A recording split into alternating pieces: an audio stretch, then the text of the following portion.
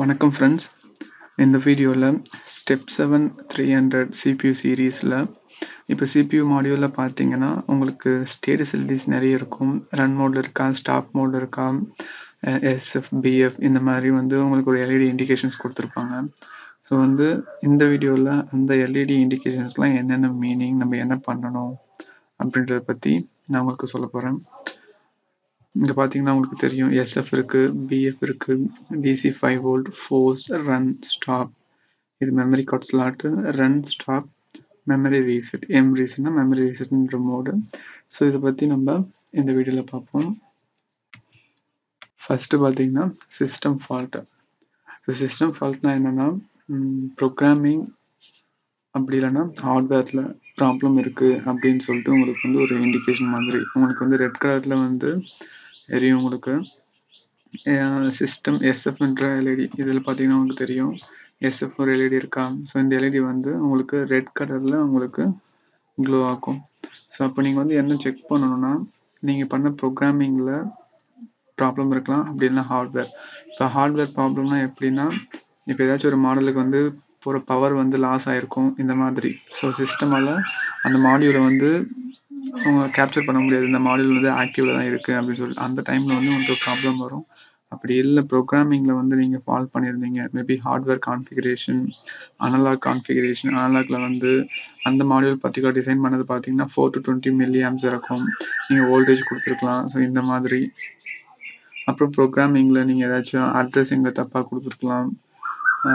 இந்த மாதிரி நிறைய எரர்ஸ் வரும், எஸ்எஃப்னு சொல்லிட்டு. இந்த மாதிரி இருந்தால் நீங்கள் இதெல்லாம் செக் பண்ணணும். இதோட கலர் பார்த்தீங்கன்னா ஸ்டெடி ரெட். ஓகேங்களா, க்ளோ ஆகாது, ஃப்ளாஷ் ஆகாது, எதுவுமே ஆகாது, நார்மல். ஒன்ஸ் ஆன் ஆயிடுச்சுன்னா ஆன்லேயே இருக்கும். எப்போ இந்த ஹேர் கிளியர் ஆகுதோ அப்போ தான் உங்களுக்கு ரீசெட் இருக்கும். ஸோ அடுத்து பார்த்தீங்கன்னா பஸ் ஃபால்ட்டு.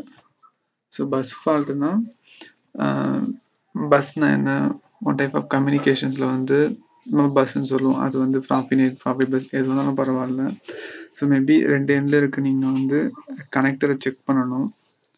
அப்படி இல்லைன்னா ஓவர்லேப் ஆயிருக்கா, அட்ரஸ் ஏதாச்சும் மாற்றி கொடுத்துருக்கீங்களா, இந்த மாதிரி நீங்கள் செக் பண்ணிங்கன்னா உங்களுக்கு பஸ் ஃபால்ட்டை ஃபைண்ட் அவுட் பண்ணிடலாம். ஜஸ்ட் நீங்கள் இந்த ஹார்ட்வேர் டயக்னாசிஸ் போயிட்டு நீங்கள் பார்த்தீங்கனாலே உங்களுக்கு தெரிஞ்சிடும் சாஃப்ட்வேரில். ஸோ இதோட கலர் பார்த்தீங்கன்னா ஸ்டெடி ரெட். நெக்ஸ்ட் பார்த்தீங்கன்னா மெயின்டெனன்ஸ். ஸோ ஒரு சில சிபியூலாம் பார்த்தீங்கன்னா ஸ்டெப் 7 400, ஸ்டெப் 7 1200, 1500 இந்த மாதிரி. பிஎல்சிலாம் உங்களுக்கு மெயின்டெனன்ஸ் சொல்லிட்டு ஒரு எல்இடி இண்டிகேஷன் இருக்கும். ஸ்டெப் 7 300லையுமே ஒரு சில சிபியூஸில் இருக்கும் மெயின்டெனன்ஸ் சொல்லிட்டு.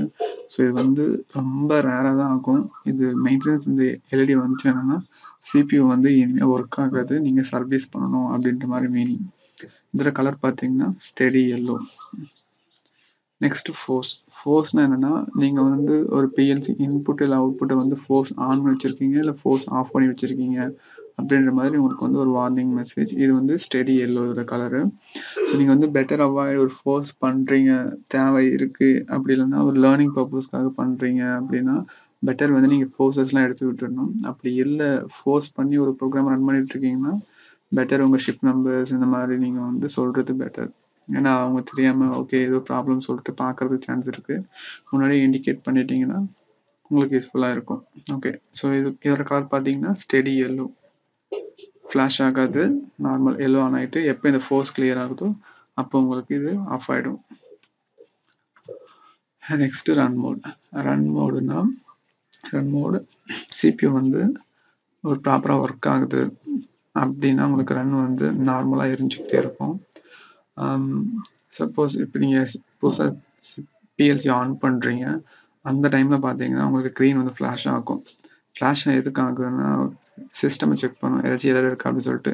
ஸோ எந்த எரரும் இல்லைன்னா உங்களுக்கு ஸ்டெடி ஆகிடும். அப்படி இல்லை ப்ராப்ளம் இருக்குன்னா ஸ்டில் பிளாங்க் ஆகிட்டே இருக்கும், என்ன ப்ராப்ளமோ அதை காமிக்கும். ஓகேங்களா. ஸோ DC 5 volt இந்த எல்இடி என்ன இண்டிகேட் பண்ணுதுன்னா 24 volt டிசி சிபிக்கு கொடுக்குறோமா அப்படின்னு சொல்லிட்டு உங்களுக்கு காமிக்கும். இந்த எல்இடி பார்த்தீங்கன்னா உங்களுக்கு எங்கே இருக்க பாருங்கள், DC 5 volt. இது power supply module. Power supply மாடியூலில் அதுலேயுமே ஸ்டேட்டஸ் இண்டிகேஷன் இருக்கும். DC 24 volt அவுட்புட் போகுதா அப்படின்னு சொல்லிட்டு க்ரீன் கலர் தெரியும். ஸோ இது ஓகேனாதான் இங்கே 5 volt கிடைக்கும். ஸோ அதுக்கான எல்இடி தான் இது. 24 volt DC இதுக்கு வருதா அப்படின்னு சொல்லிட்டு. இதோட கலர் பார்த்தீங்கன்னா ஸ்டெடி green. ஸோ நெக்ஸ்ட்டு பார்த்தீங்கன்னா ஸ்டாப் மோட். இந்த ஸ்டாப் மோட் எல்இடி எப்போ உங்களுக்கு வந்து ஆன் ஆகும்னா சாஃப்ட்வேர் இல்லை ஹார்ட்வேர் வரும்போதே உங்களுக்கு ஸ்டாப் மோடும் ஆன் இருக்கும். ப்ளஸ் சிமில்டேனியஸாக சாஃப்ட்வேர்னா எஸ்எஃபோட எல்இடி இல்லை ஹார்ட்வேர் எரர்னா அந்த பிஎஃப் அந்த மாதிரி அதோட எல்இடி ஆன்ல சைமில்டேனியஸாக ஆன்ல இருக்கும். ஸோ நெக்ஸ்ட்டு என்ன கண்டிஷன், மெமரி ரீசெட் ரெக்வெஸ்ட். ஒரு மெமரி கார்டு போடுறீங்கன்னா அந்த டைமில் உங்களுக்கு வந்து சிபியூ வந்து சொல்லும் மெமரி ரீசெட் பண்ணணும் அப்படின்ற மாதிரி. ஸோ அந்த டைமில் எல்லோ கலரில் ஃப்ளாஷஸ் ரொம்ப ஸ்லோவாக இருக்கும். ஸோ நெக்ஸ்ட்டு பார்த்தீங்கன்னா மெமரி ரீசெட் பண்ணுறீங்க அப்படின்னா எல்லோ ஃப்ளாஷ் குயிக்லி ஃப்ளாஷ் ஆகிட்டே இருக்கும். ரீசெட் முடிஞ்சதும் உங்களுக்கு நார்மலாக வந்து உங்களுக்கு எரிய ஆரம்பிச்சிடும்.